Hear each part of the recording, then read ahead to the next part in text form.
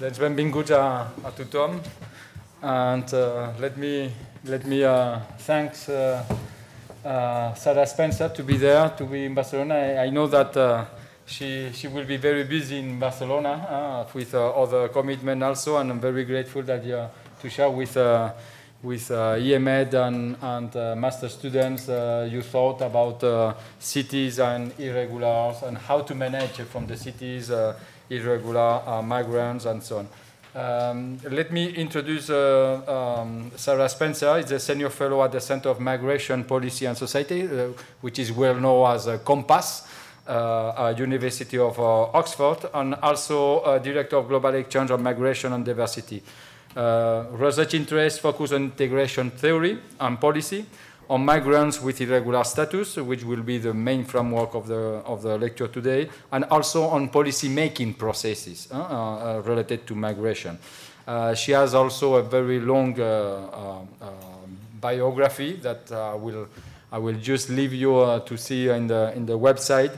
But in any case, just to frame the lecture, in 2012 and 2014, she held an Open Society Fellowship to study national and local authority responses to migrants with irregular status in Europe.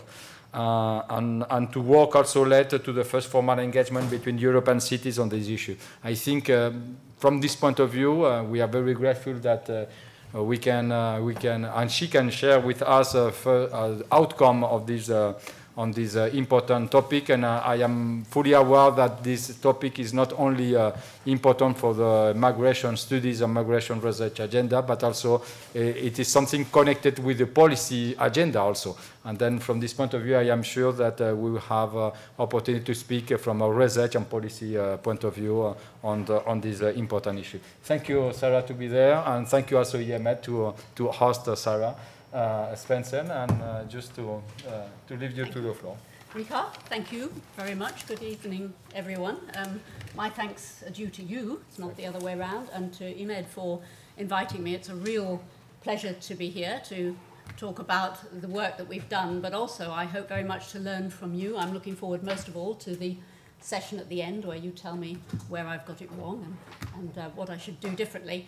Ricard says that the master students here actually have a duty to do a critique after the lecture, so do share it with me before you go. I shall be interested to hear.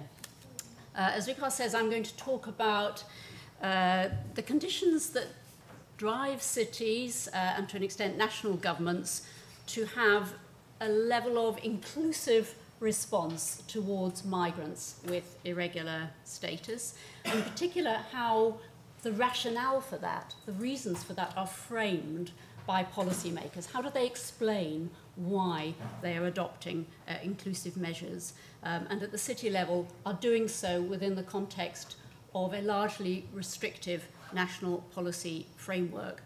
And because what they do at city level diverges from the national level, it leads to tensions in the multi-level governance on this issue.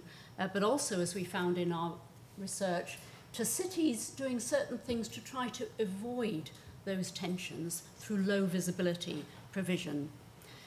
I will try to give you a coherent and authoritative and persuasive argument on this, but I'm going to end by suggesting that the research we've done raises far more questions than it answers, and hopefully therefore leave you with a research agenda. As Ricard said, just to explain, I'm from COMPAS, which is a multidisciplinary research centre in Oxford. It was set up in 2003 by a team of us, led by Stephen Vertevek, who I think was one of your lecturers recently. At that time, I came in from the policy world, and I found the University of Oxford not terribly receptive to people who were interested in policy. They were just a bit sniffy about that. But in recent years, something rather interesting has happened in the funding of UK universities. 25% of the funding from public government source is now based on evidence that the university has had an impact outside of academia. So suddenly Oxford, like everywhere else, is rather interested in how you do have an impact, and that has opened the way to being more actively involved with policymakers and practitioners, as well, of course, as doing the, hopefully, authoritative academic work. But because of that shift towards having an impact, we set up the Global Exchange on Migration and Diversity, which I run, which tries to secure an impact through knowledge exchange. So instead of the old model of disseminating our findings, we now try to engage much more actively with policymakers and practitioners so that there is a two-way exchange, and we learn a lot from them, they learn from each other, and hopefully they learn something from us. So that slide really just tells you where I'm coming from, and the work that I'm going to talk about is both the research that we've done, but also the knowledge exchange with cities, including Barcelona, which is ongoing at the moment. So the two studies that I'm going to draw on are, first of all, the one that Ricard mentioned when I was an Open Society Fellow, with the possibility to travel in Europe and talk to policymakers about service provision to irregular migrants. And it was exploring the extent of it, the rationales for provision in Europe. And then the second study was a sort of in-depth study looking in the UK at the particular issue of local authorities, municipalities that have a statutory duty to protect children in need regardless of their immigration status. And that sets up a whole lot of tensions with national governments, which we explored. But on the other side, you can see there, we're also involved in this knowledge exchange project, CMIS, the City Initiative on Irregular Migrants in Europe, involving 9 cities and 2 other cities as associate members. And they meet 4 times over 2 years to share their experience, to learn from each other, but in particular to produce guidance for other municipalities on how to navigate this really difficult political water of providing a level of services to irregular migrants in a very difficult climate. Cities have talked to each other for years about integration of regular migrants, but until we started doing this, I think I won't be corrected if I say, had never actually formally sat down and talked to each other before on this rather more difficult issue, which was much more sensitive to talk about. So now they're doing that, they're producing this guidance, and they're also hoping to raise awareness of the challenges that cities face. When we talk about irregular migrants, who do we mean? Well, non-EU citizens, of course, who have in some way not fulfilled their conditions of entry or stay. Some come without permission, but many, of course, enter legally to work, join family, study, seek refuge, but then don't comply in some way with the conditions of their visas or overstay. And they're then irregular, undocumented, if you prefer, unauthorized, and often subject to deportation for having done so. How many people are there? The data is really problematic, as you probably know. In fact, the last authoritative estimate, the Clandestino study, 10 years ago, estimated 0.4 to 0.8% of the population of the then EU 27. But of course, that's a low figure, but the issue is that people are concentrated in some areas, some cities, and some neighbourhoods. And I think it was Dirk who estimated that in Ghent, Genoa, Rotterdam, some other cities, a much higher percentage, 3 to 6% perhaps, of people with irregular status. But to be honest, we don't really know. What we do know is, of course, that the crisis, refugee crisis, if we call it that, or the arrival of many people across the Mediterranean is expected to swell the numbers of people who are here without permission.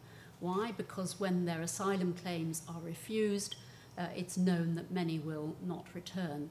The current return rate on average from Europe is well below 50%, 36% in fact. And therefore, those who are not here with permission, many of them will stay. And there's a surprising myopia, like in the at a European level and at a national level, as what is going to happen to these people who will be in limbo, who will be living here, who will need health services. The kids will need to go to school, and what provision are we going to make for that?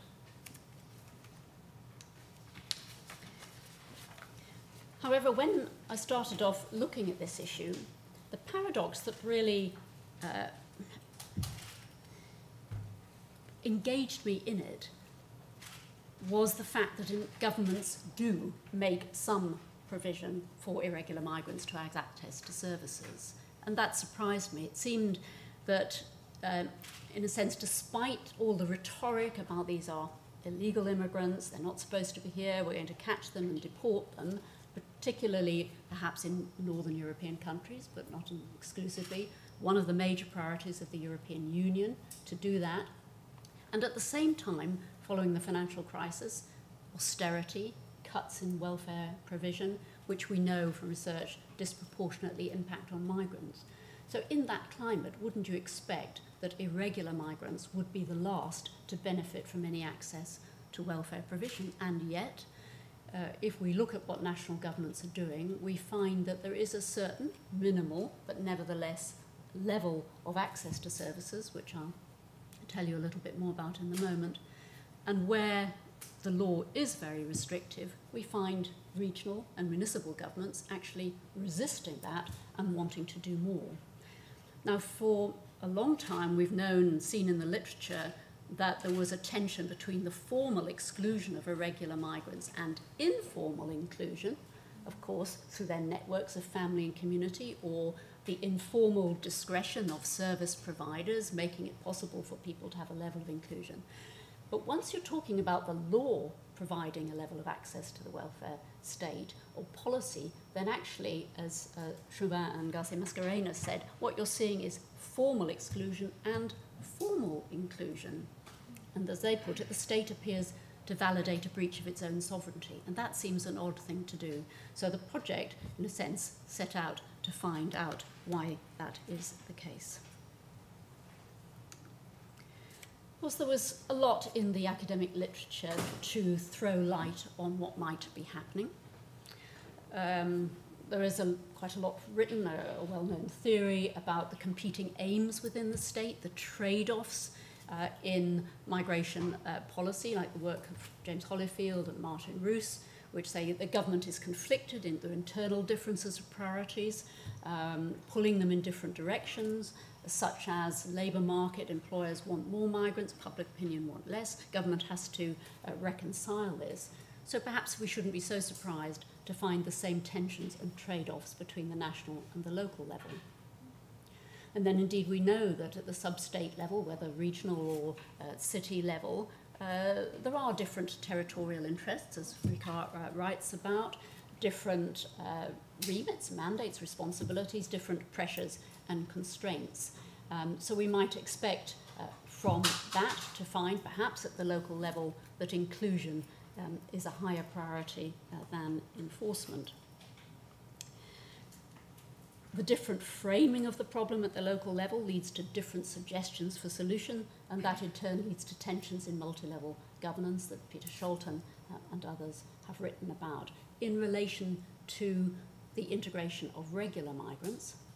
And there's literature about all the local factors that shape local policy in relation largely to regular migrants, including some arguing very much this is a pragmatic thing, that municipalities are led by very pragmatic economic and social pressures to do things, and others like Schiller and Hoekstra who say actually no, it's more to do with ideology and the sort of city visionary and the way they see the city and their perception of the position of migrants within it. And then a particular bit of literature that seemed to me likely to be relevant, and indeed we found it was the work of Virginie Guraudon about policy making on migration, where she makes this wonderful distinction between the sunshine policy making or the sunshine politics in relation to enforcement activity. Essentially, whenever governments are talking about enforcement, they're happy to talk loudly and brightly about it in the sunshine. But if they're talking about migrants' rights, it tends to be low visibility, what you call the shadow politics of migrants' rights. And it seemed likely that when we started looking at irregular migrants, it was the shadow politics that we were likely to find at play, or indeed non-decisions, where things happen not because somebody's decided to do something, but because a decision was very carefully and consciously not taken at all. Which indeed we found, but just to say how we set about it. We looked in this first study at the pattern of entitlements in national law across the EU 28 and looked to see whether in the uneven geography of entitlements in relation to health and education there were any underlying factors that we could find to explain it. We then looked in some countries at entitlements at regional and particularly at the local level, and then at the rationales that were given for entitlements, always bearing in mind that what policymakers say is the reason why they're doing it, and what is written down or what they say in interview isn't necessarily a mirror reflection of the actual drivers that have led to it, but it can be the closest that we can get to finding out why it's happened. We looked at how the decision was taken and how the provision is made, whether directly, for instance, by a municipality or indirectly through voluntary organisations, through NGOs. And finally, we looked to see who are the external and internal actors in the process. It was complicated to do, the mapping. We essentially were fortunate that the Fundamental Rights Agency of the European Union had already done some mapping of health and education and other entitlements, and so we were able to update that using academic and grey literature. And then we did the mapping ourselves and then had experts within each of the 28 countries check that for us to make sure that we'd got it right, and we published the report on that in 2015. And in it there is an annex in which the entitlements to health and education for irregular migrants are set out individually for every country and then analysed in the main report. We then did interviews across 14 member states, which we chose on the basis of, first of all, whether entry or stay is a criminal offence. We assumed that that was likely to affect the response at the national and local level, and therefore had some countries where it is a criminal offence and some where it isn't. We looked at the size of the irregular migrant population. We thought it was possible that where there are a lot of irregular migrants, you might be more likely to find services. On the other hand, it's more costly if there are a lot, so you might be less likely to find them. So we looked at these different criteria, and then at the different level of autonomy of municipalities and the differing regional contexts. And we did more than 100 interviews with policymakers and others, of which 61 were with policymakers. And then we tried to support that by looking at documentary evidence, which in some cases is available and in many cases isn't, for reasons that I'll get to. The study was facilitated by the Eurocities working group on migration and integration, and they came together at some point in 2013 to discuss it, and that led to a workshop here in Barcelona in 2014, where they formally came together for the first time to talk about it. And that led in turn to us having this larger initiative for knowledge exchange between the 11 cities that's ongoing at the moment, say of which Barcelona is one, which is preparing this guidance for municipalities on how to deal with this difficult topic. In the research, there were many challenges in doing it. In relation to the entitlements, it's naturally very complex to look at the different legal provisions across 28 states. But it was complicated by the fact that the entitlement is often not explicit in the law. In 10 member states, for instance, the right to go to school for a child with irregular status is written there in the law. It actually says, regardless of immigration status, you can go to school. But there are 5 where there's no right at all, but in the rest it's simply implicit. All children have the right to go to school, and then from which irregular migrant children are not excluded. That's difficult because it means there's nothing written down. There's no debate in Parliament, there's no report which says why I should go to school. So it's difficult to find the rationale evidence in those cases that's actually written down. And then when we come to the interviews, the rationale that were given by policymakers may not be the whole story. In their sort of rhetorical framing, they may emphasize more those arguments which gain greater attraction or thought to be more persuasive, and it's difficult to get the sense of the extent to which the reasons you're given are actually the drivers that led to it. But nevertheless, it's a very important set of evidence on what the drivers are. If we look at the mapping now, still talking at the national level, you see that there is a very uneven geography of entitlement in relation to these two key services, health and education, across the EU. But all EU states allow a level of access to healthcare. All allow access to emergency care, although it's true to say some may charge for it. But what was interesting was the extent to which 8 or 10 member states allow access to primary care, some to hospital care, maternity, a lot do for treatment for infectious diseases, and a number of countries provide full care for children, which actually can take you into very interesting arguments about deservingness. Why are children treated differently? What's the argument there that leads to them getting greater provision? Schools I've already mentioned. But what stood out in the mapping was the number of cases where there has been a recent extension of access, in a way quite the opposite of what you would have expected in the current climate.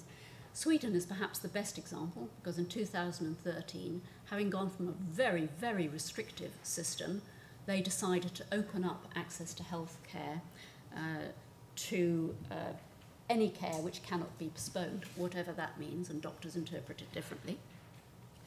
Spain here is a good example in that you have your special residence permit for irregular migrants who are victims of domestic violence, and that reflected a tension actually within the national government between, I believe it was the Equality Department that said, look, we've got this target on domestic violence and we're not going to achieve it if that group out there can't come forward and report the experience that they've had, so you have to enable them to report it and give them some protection, otherwise they won't. And then even in the UK, which on the whole, the trend is in the other direction towards more restriction, in 2012 they took the decision to allow access to free treatment for HIV. Why did this happen? Well, the Swedish example is interesting. In Sweden, NGOs had set up a parallel system of healthcare using voluntary doctors and nurses to come to clinics a couple of times a week to provide care for regular migrants. And that, in a sense, offended the Swedish sense of propriety about how public services ought to be provided. There was no continuity of medical care because there were no records. They were troubled by essentially the administrative and the quality of care and the medical ethics involved in turning people away from the mainstream health services. And so in the report that was written, which is one of the rare examples where the rationale is completely spelled out, they argued strongly that the healthcare should be delivered on the same basis as for the rest of the population, not as much as, well actually the report argued that it should, and the government of course didn't quite go that far, but the argument was that it should be on the same basis. When we look at the UK example in relation to HIV, there the argument was that you can't prevent the spread of HIV if you have a section of the population who do not come forward for being assessed and for treatment. That, in a sense, the public health argument was overwhelming, and there was a row between the Department of Health, who obviously were persuaded by that argument, and the Home Office, our Interior Ministry, who were not persuaded. They thought it would lead to lots of health tourism, but the evidence was compelling, and essentially there was a simple, good example of a trade-off where one department, one set of evidence, one policy priority actually trumped the enforcement rationale, which normally wins. So those are interesting examples of trade-offs within national government and in relation to this issue, and recognition at national level, government level, that some provision has to be made. However, get back to reality, the policy norm is highly restrictive. And that creates policy challenges for local government, which is the main focus of what I want to say. So at the local level, the exclusion of irregular migrants, let's say, presents issues that can't be ignored. In Utrecht, 2012, it was people camping on the outskirts of the city, homelessness, very visible street homelessness, and all the health issues and addiction issues to which that can lead. Here in Barcelona, many issues, but one of them was people living in abandoned industrial buildings. I think there were public safety issues there, and the city council had to take a series of steps in order to provide alternative accommodation. Berlin, for over a couple of years, had this very visible protest right in the centre, the heart of the city, by former asylum seekers that was disruptive and at the heart of the cultural district. And then most recently our terrible tragedy, Grenfell Tower, that's the tower block in central London that you, I'm sure, know suffered from a terrible fire that cost the lives of more than 70 people. Now, one of the things that happened after that was that the NGOs reported that many people, some people, were unwilling to come forward to say that they had been victims of this, to say what services they now needed, or to give evidence about what had happened. Why? Because of their irregular status. They thought that it would result in them being deported. And it actually led to the government having to issue an amnesty, a temporary amnesty, to allow those people to stay. And when it wasn't for a long enough time and people didn't come forward, they then had to extend it so that people would come forward to report the situation they were in. And when we did the field work on the project, we found indeed that local priorities in relation to irregular migrants can differ from those of national governments. There's an example from a Dutch city, from a health worker explaining why they provide health services that are not provided nationally, not just saying that the government doesn't understand the situation we face, but actually, almost, they don't care, they're not aware of it, they're not faced with the challenges that we have every day, so they understand it, think about it differently from the way we do. And here this Greek city politician working out some convoluted reasoning for why they provide food for irregular migrants. So yes, we have to follow the law. The law says very specifically we are not allowed to provide food for irregular migrants. The food bank can only be for people who are allowed to be in the city. On the other hand, the law might say that, but if people don't eat, they steal, and that's breaking the law, and therefore we need to provide food in order, in that sense, to uphold the law. So cities are providing a whole range of services beyond, let's say, national expectations. Healthcare, sometimes paying for services that governments won't pay for. Nursery education, because the law might only provide for education of compulsory school age. Shelter, a major issue because the law is so restrictive. Legal advice and representation. This is interesting because while some cities are in a sense providing services that just put an elastoplast over the problem, they're just trying to alleviate the worst of the trouble, other cities are making sure that people have access to legal advice and representation so that they can actually try to solve the underlying problem. And Utrecht has astonishing statistics on the success of that approach. Over the past 10 years, over 90% of the people to whom they have secured access to legal advice have either secured the right to stay, which is the case in most cases, simply by providing evidence, by providing a better case, or have been reconnected with their home country, or have been accepted by the government as in need of provision as an asylum seeker. So that problem-solving approach, as opposed to just provide the service and hope the problem goes away, has proved very successful.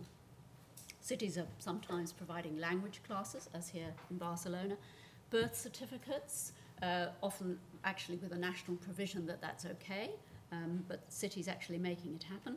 If you don't provide a birth certificate, then how do you know how many people are living in your city? And that's one of the rationales that we were given. So not a humanitarian or human rights reasoning, but just a pragmatic, how can we plan if we don't know who's here? Very occasionally, skills training, job search. I say occasionally because, of course, in a way that's the very antithesis of what irregular migrants are supposed to have. They're not supposed to be able to work. Local ID cards, very rare. And safe reporting for victims of crime. An interesting example, Amsterdam actually adopted a formal policy of saying we won't ask about immigration status, and if we find out about it, we won't do anything about it. if it's a victim or witness of crime, because it's more important to us to have access to that information. Of course, we want to protect them as victims, but also we really want the intelligence that they can provide, who the criminals are, and that helps us in crime prevention and detection. And what's interesting in the Netherlands is that that was Amsterdam's policy, and it's now the Dutch policy. So it's an interesting example of policy making from the bottom up, as opposed to what we often think is it's always the other way down. Now, these services are sometimes provided directly by the city administration, by the staff who are providing the services to everybody else. Often, though, they are provided through NGOs because of the arm's length legal and political advantages of doing it in that way. So when we asked cities, why are you providing these services to irregular migrants, this is the range of reasons that we were given. It's because we need to tackle street homelessness. We need to tackle street sleeping. We can't do that unless we include this group because of crime prevention. We want to protect them, but we also want the information. The image of the city, a strong economic reason, tourism. It isn't helpful for tourism if people are sleeping on the streets. It's not good for business investment. Public health, although also often used as a shield, as a rationale, not because irregular migrants are more likely to be harmful to public health, but because it's one of those reasons that actually wins support. Domestic violence, you can't reduce it if people won't come forward. Resolving status, as I mentioned it. And then this whole thing about managing public services, needing accurate data, why people are encouraged to register in the padron here. And then the pressure on emergency services. If you don't have access to primary care services, then you go to the emergency department, and that creates problems there. And these are the kind of reasons we were given here in Catalonia. So registration of the padron is essential, so we have information on people in the area. So a public administration argument. Interestingly, clearing the streets to make them suitable for all residents and make the city attractive for tourism is part of the reason why services are provided to street prostitutes with irregular status. That, of course, is not the reason why the staff who are doing it are providing that. They may be doing it from compassionate humanitarian reasons. But when the city itself decided to put money into that, that was a part of the key reason why they decided to do it. And then the social cohesion argument. Very, very worried about their integration, don't want a divided society, don't want people living in ghettos without connection with the majority of the society, because that ends up in divisions.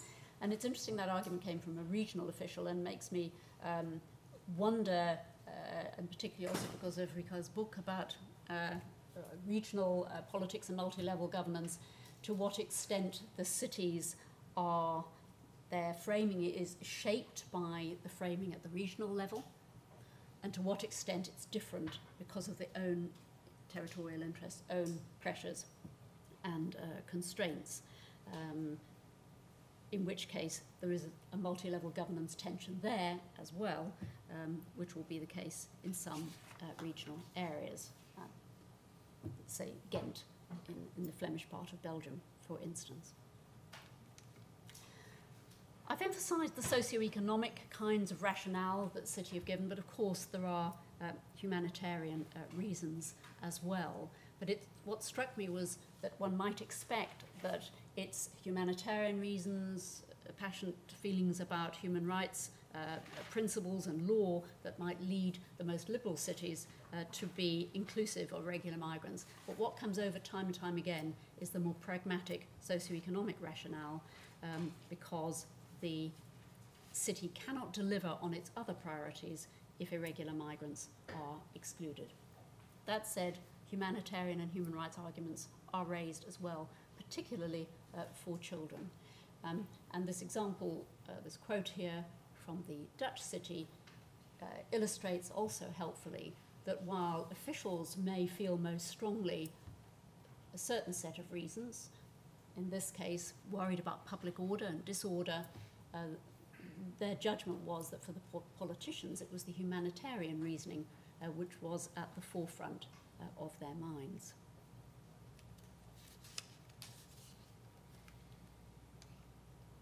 So if we were to categorize the drivers of inclusion, we could put the legal duty first. There are instances, like in the UK, providing for children in need, where it is actually a legal duty which is leading to the provision. But we also found that being used as a shield. If a city wants to make provision for irregular migrants, if it can find a legal duty that it can use as a justification, that is very helpful. And in the case of Dutch cities, for instance, using the European Social Charter to say, well, these international human rights standards actually say that we need to make provision. Sorry, government, but you may not think we should, but these international standards suggest we should. And then actually being party to some litigation or complaint to the Social Charter Committee in order to get the decision they wanted, to justify the provision they wanted to make.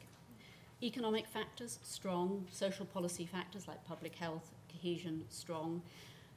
Cultural values, the city imaginary, the way in which they see themselves. So if you're a human rights city, that's part of your perception as officials and politicians about where the position is of migrants within it. And then these governance and administrative reasons that I mentioned. Interestingly, party political factors, much more limited.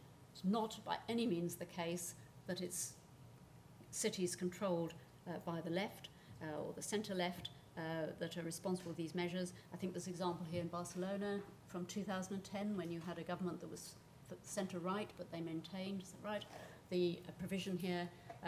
In Sweden, the health measures were introduced by a centre-right government and were pushed for by centre-right parties at the local and regional level.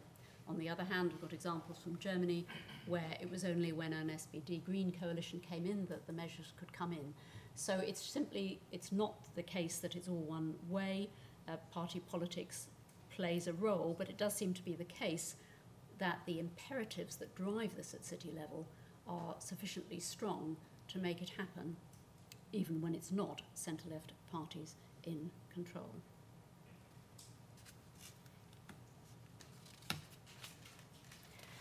So what happens when there's a divergence between what cities are doing and what the national government thinks they ought to be doing? We know from the literature on integration policies that this can go in a number of ways. Peter Scholten's work categorized 4 different types of relationship between central and local government in relation to integration. It can be centralized, where essentially central government says this is what you need to do. Local government is comfortable with that. Coordination is effective, and essentially is what he calls policy frame convergence. They both agree what needs to be done, and it's relatively harmonized. Similarly, when it's localized, there's a mutual acceptance that a certain issue is a local competence and the municipality is left to get on with it. Then he calls multi-level governance, which is where there's a shared competence on the issue, and the outcome has to be negotiated, and the framing of the issue has to be negotiated until it's shared. But then he comes to his 4th category, which he calls decoupling, where essentially central and local do not agree. There is not a shared framing of what the problem is and therefore what the solution should be. And more than that, there's a lack of a mechanism to resolve those differences of view, and that leads to conflict and litigation. And I thought we might expect to find that decoupling would have a particular resonance in relation to irregular migrants. And to a certain extent, we did. There is a great deal of tension about it in some countries, leading to litigation. The Netherlands, Italy, for instance, and the UK, where municipalities are either arguing to be able to do more than they're allowed to do by national law, or in the case of the UK, arguing that as the national law requires them to do it, central government should contribute towards the cost of it. The lack of mechanisms for resolving these issues other than through the courts has led to the conflict being overt, although in the Netherlands, having had court cases but a long period of negotiation, which almost led to the fall of the government in 2015. So this is not some marginal issue. They are now near agreement. What we found was extremely interesting in the ways in which the cities are handling this, though, is they want, in many cases, to avoid conflict where they can, and are doing a lot of things to avoid that decoupling erupting into an overt political or legal row. One thing that's happening is rules being stretched to enable provision. One wonderful example was given by a German politician in Berlin, actually, was that in relation to birth certificates. Now, in Germany, officials who come into contact with somebody with irregular status have a statutory duty to report that to the immigration authorities. If that's the case, you cannot go to register your child's birth. Berlin City wanted them to be able to do that. On the other hand, Germans are great respecters of rules, so what could they do? Her solution was to instruct the birth registrars to be very slow about passing on that report. It was stretching the rule. It wasn't breaking it. It was just simply saying, be very slow about it, so that families will be able to come forward, and eventually, okay, their details will be reported, but by then they can have moved on. There are lots of examples, different kinds of examples, informal arrangements where the police know perfectly well that this is a health centre for irregular migrants, or a school where there are irregular migrants, but choose not to police near that area, so that choose not, of course they police in other ways, but not to ask questions about immigration status. Or the Greek example of the food bank, simply having enough food there so that after everybody's gone, the irregular migrants can come in, stretching the rule but not breaking it. But there are also examples where a city administration is providing a service directly, not through an NGO, but directly, as in the case of this Danish city where they employ outreach workers to go and work with homeless people to help them resolve their status or to find their way home or whatever it is, to find shelter. But within the city administration, there's no policy, there's no budget, nothing is written down.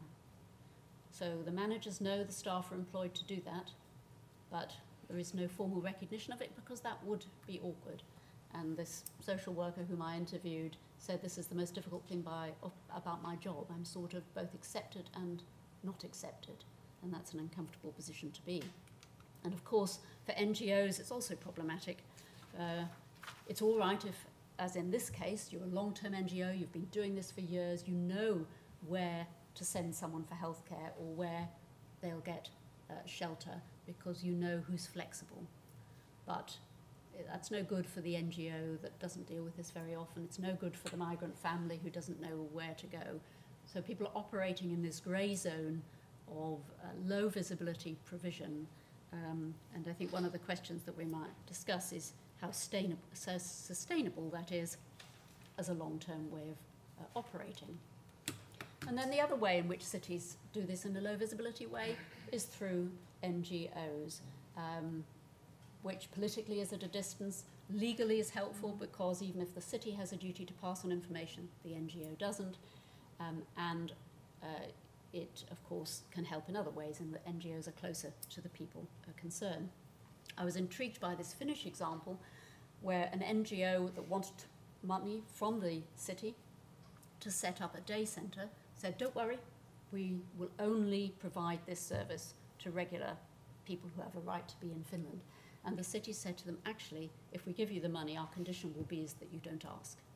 Because they were experiencing a problem of people coming to the city services who weren't entitled to them but didn't know where else to send them. So this NGO was very helpfully, in a sense, going to provide that.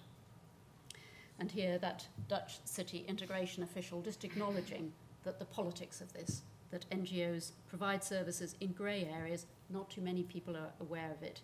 If it's not too visible, it's okay.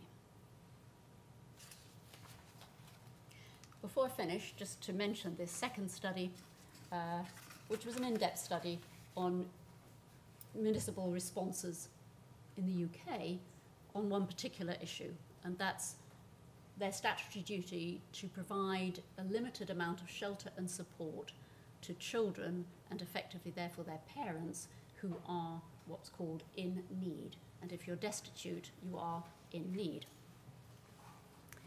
Essentially what we've got here is a tension between immigration controls which exclude people from welfare as a way of trying to manage migration on the one hand, and the conflicting policy objective of protecting the rights and welfare of the child.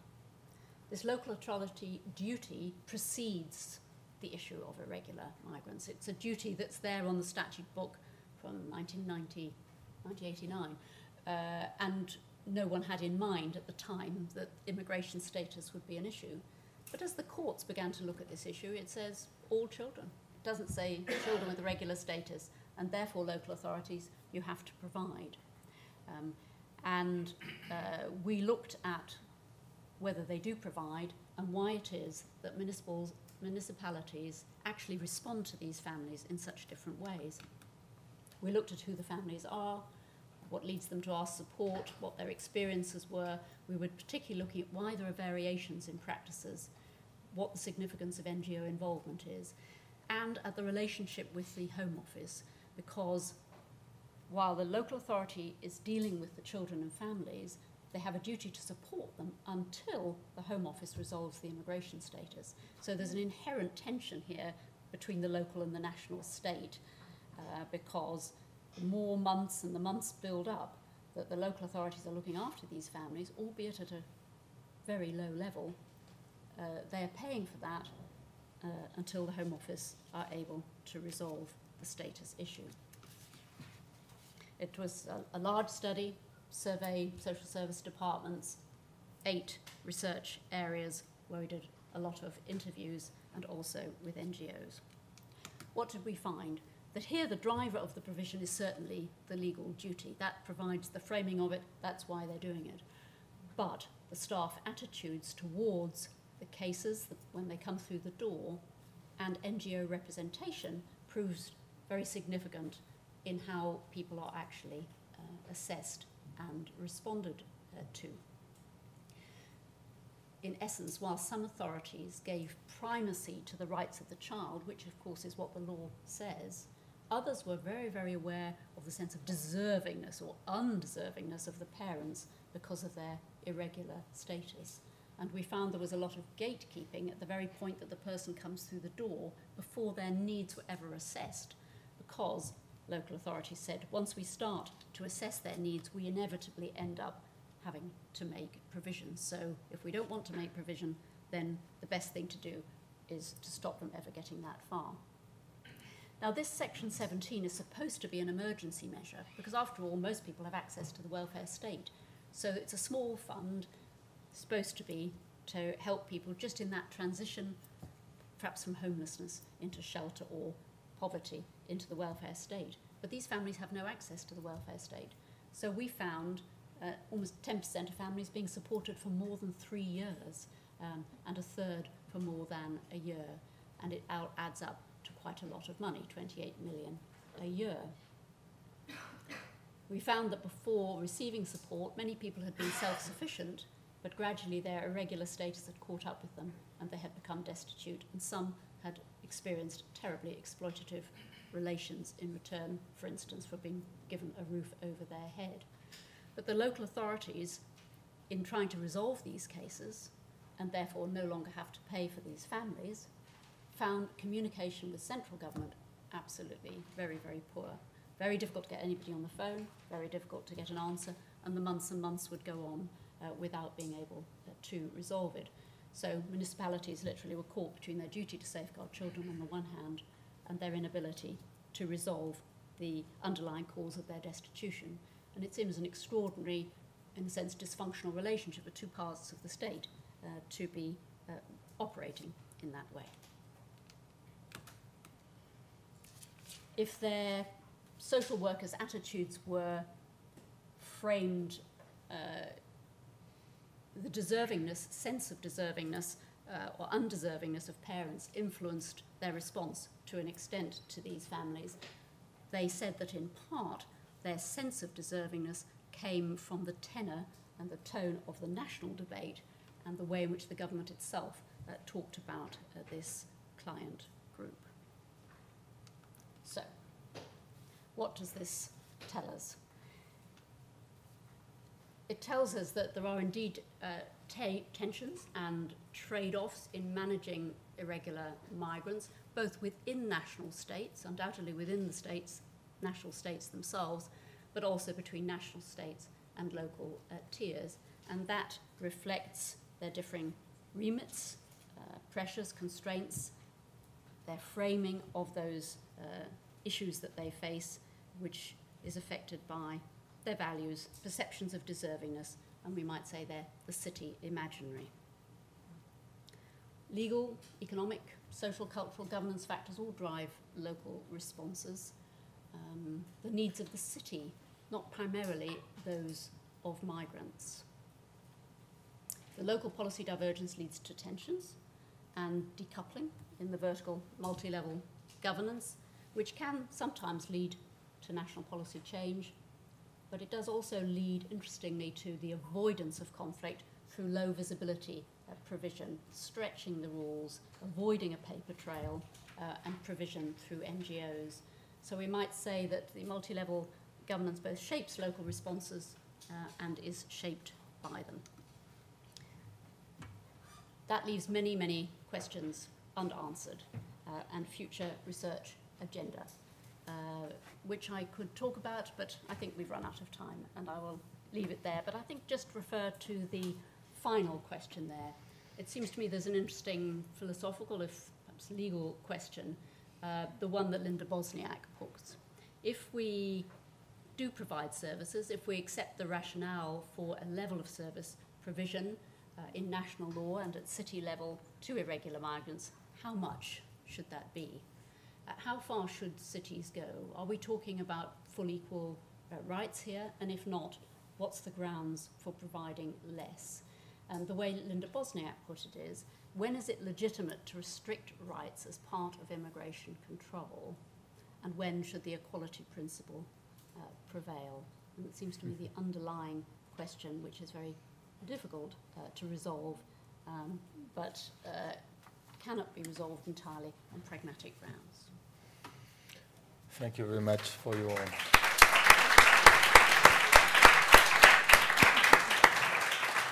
Thank you very much for your talk and to frame very clearly most of the issues related to local policy and irregular providing service. And I think now it's time to have some questions and